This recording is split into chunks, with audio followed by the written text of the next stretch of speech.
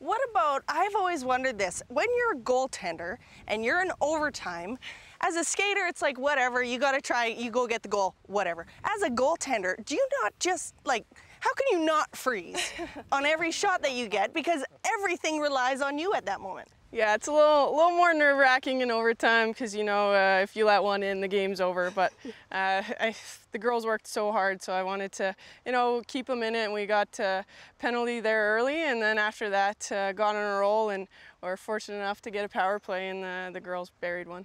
Yeah, so they bury one. You're at the other end. Yeah. Like, do you like skate down everybody else? Did people come to you? I mean, what's the feeling for a goaltender? Yeah, it was complete opposites. So Vancouver, I got piled on top of. I was at the bottom of the pile, and Sochi was kind of nice. You know, we scored in the other end, and I just sprinted as fast as I could. I was probably the last one into the pile, but at least I wasn't on the bottom.